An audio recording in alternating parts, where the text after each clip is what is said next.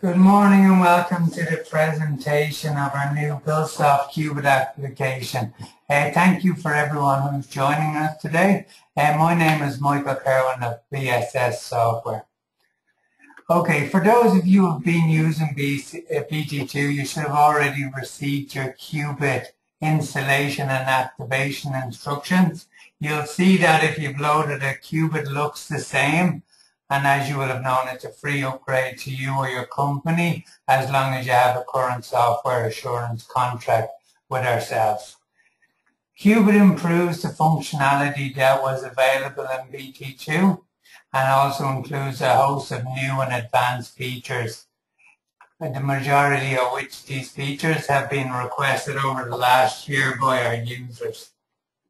So the Cubit webinar series that we're going to run is over the next 2 weeks. We're going to go through some of the new features that are now available in the Cubit software. So at the end of the presentation, which should only take about 15 minutes, I'll open it up for questions that you're able to type into your GoToWebinar message box on the right-hand side of your screen. And I'll go through any of them where possible. Okay, so the first one we're going to look at today is the new plan revisions tool. Okay, this new feature will allow you to load and revise any plans that you have or replace existing plans with new plans that you receive. These can be vectorized PDF plans, CAD files, and also any BIM files that you may receive. Okay, so on my screen I have a job already loaded with some takeoff and some items created on our estimate list. So the first thing I'll do is I'll insert a new plan, and I'll do that by just going to my Plans tab and choosing Insert. And this will give you a normal file open window, and I'll just go and select. So we'll work off this particular PDF file. Okay, so we'll import our PDF as normal.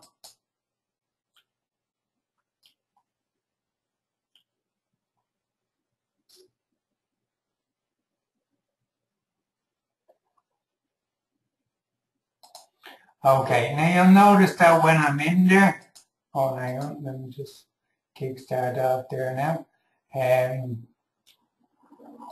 You notice that when we're in there now, the plan scaling options have changed slightly, in that they now are on a pop-up screen here where you've got your new options where you can type into. So you've got your drop-down menus here where you can do your scaling, etc. So you can do horizontal or vertical, diagonal or horizontal line. We've removed from the image processing screen on the Plans tab at the very top on the ribbon. We've now got our aligning options here because there's a couple of new options available. So if you'd like to rotate your plan, you could use your rotation on the alignment section. So I'll just rotate that 90 degrees left. And I'll just zoom up. And because it's a PDF, I need to set my scale as normal. So I'll just use one of these dimension lines here. So again, as before, we just snap to your point. We come across, snap to the next point, and we just tell it what that distance is based on the unit that we're going to go at, millimeters. We'll just hit scale. So like as before, that now drawing is now scaled and inserted into our job forever. So we're not linking to external ones. Every plan you load is built into the software for you. Okay, so as you can see, I have my plan loaded here. So what I might do is just do a very quick takeoff. So I'll just zoom up on our laundry room here. Okay, and we might just put in an area there of tiles. So I'll just pick off a particular color. So I'm going to do that in the green color. And I might just use the rectangle tool here quickly just to draw that shape in for ourselves. Okay, so very quickly we get here, and as you can see, we've got a total quantity of 6 square meters rounded up from our calc sheet of 5.58 square meters for the floor. Okay, based on the colour you marked it up. Okay, so there's some takeoff. As I say, you'd be used to doing that if you've been using BT2 to date. Now, where the new feature becomes available is on our plan section, we have a new revision section on our toolbar, or on our ribbon, I should say. Now, before I do the revision, there's also a new section on our job options. Okay, so on your default options on the viewport, you now have a new section on your Cubit option for the revision. And what this is for is, this is allowing you to select the colors available. So you can actually pick what the background color would be, what your takeoff color would be, also what color you'd like the new items to show as, what you'd like deleted items to show as, etc. So these are just allowing you to change them. I'll leave the default colors, but just so you know, you can change them should you wish to. Okay, so I'll just say okay to that.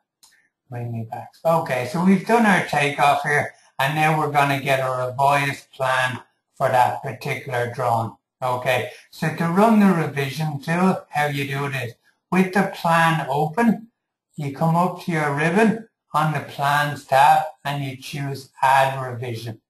Okay, and what that allows you to do is that allows you to browse to wherever you have your revised plan loaded. Okay, and you hit open.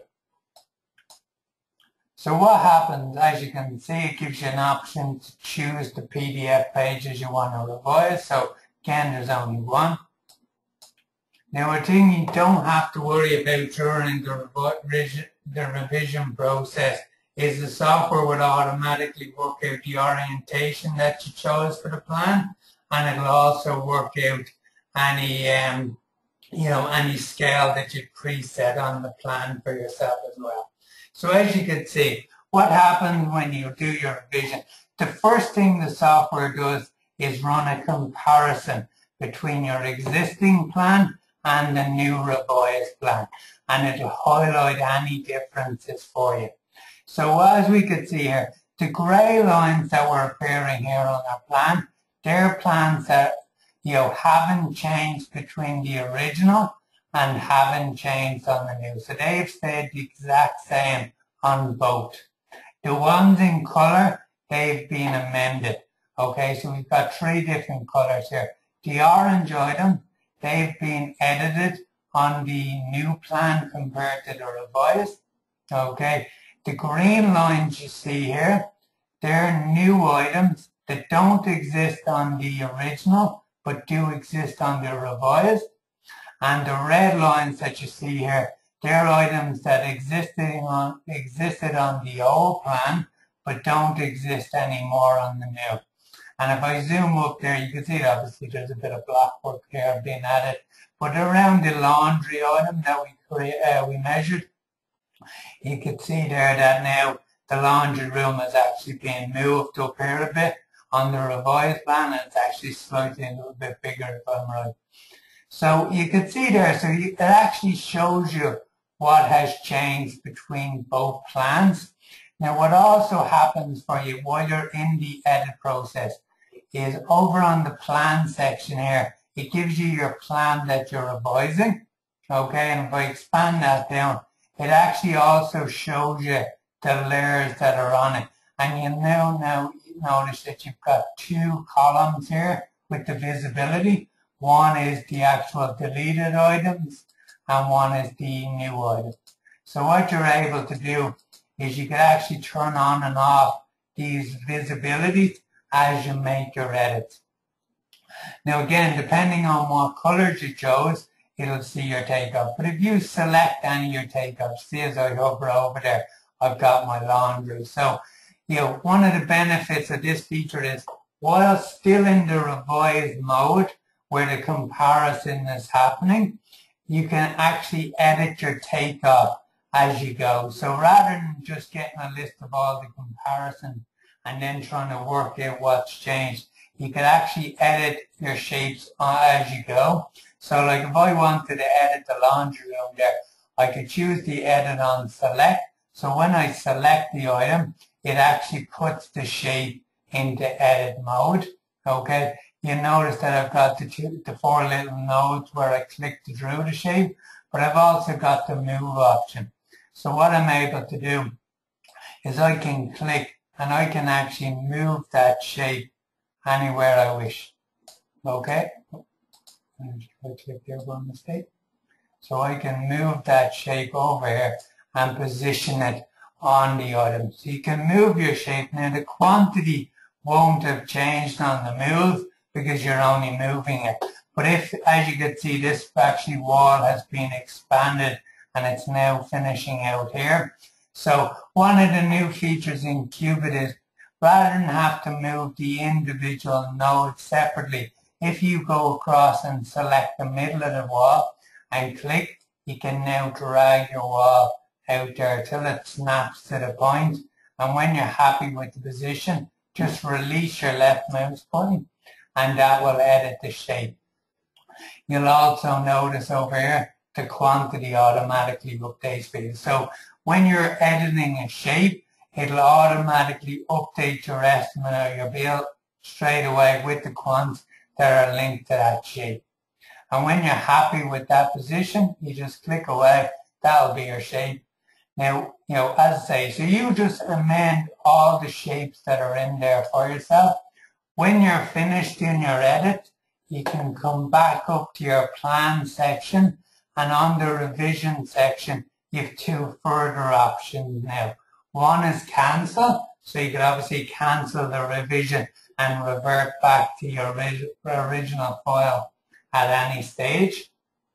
Or when you're happy, what that will do is that will actually click finish revision, and the finish revision will actually, are you sure? So that's just your confirmation. So we'll say yeah there.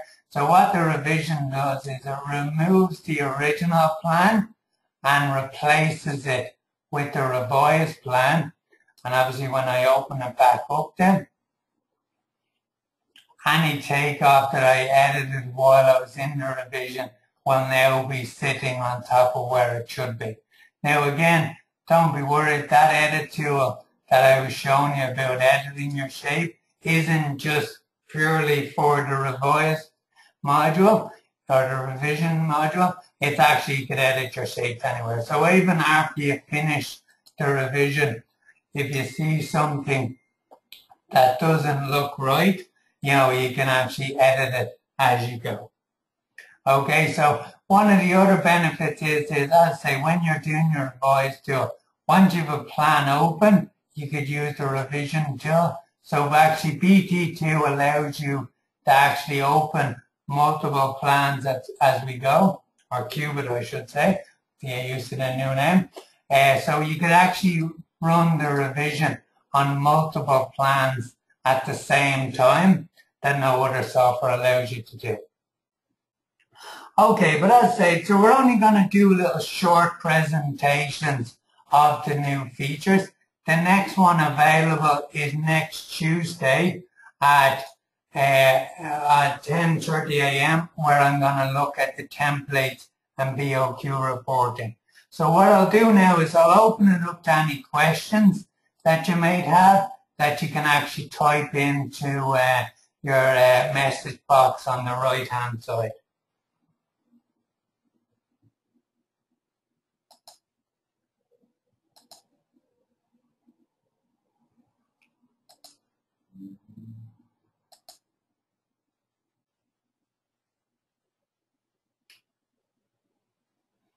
Okay, just in case I'll leave it open for a bit in case anybody is typing them.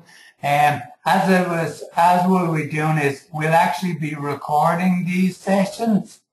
Okay, the sessions then that we'll be recording, I'll make available afterwards. So everybody that attends them, and if you can't actually make any of the sessions on the other days, those will be available if you just register for it. you'll get a copy of it for yourself. Okay, there's the first questions coming through there from Donica from Council. How do you get the heights?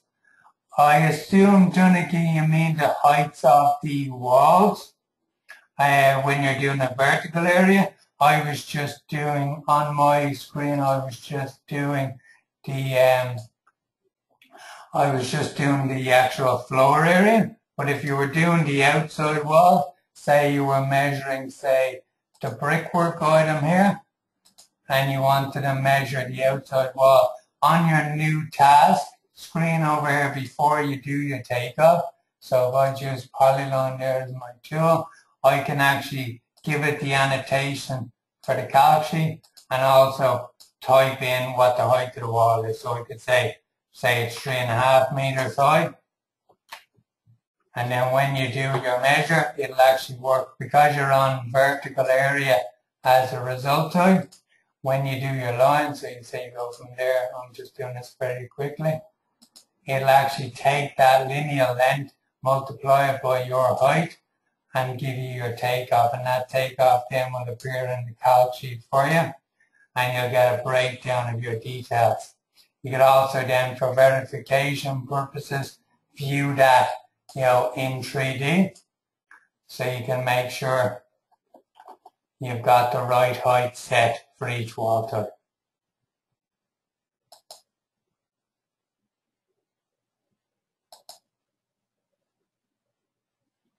Okay, any other questions, guys?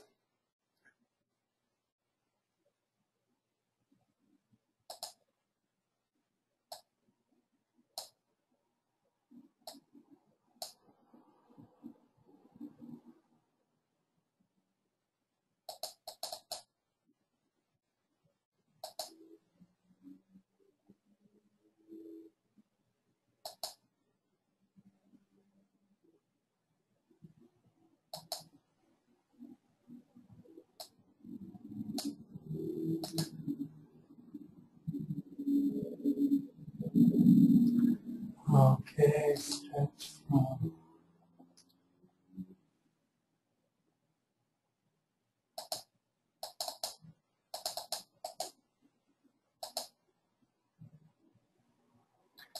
Okay, just go down to the next one. Okay, how do you allow for deductions for those? I'll actually be showing you the new windows and doors tool on the next Thursday. I think it's 20th, Donegal. So I'll be going through how you do deductions using the windows and doors tool. If you can make it, just give me a shout, after this later today, and I can talk you through it. Okay, all good here, Michael. How we go? See you later. Thanks, Patrick. Let's do it again.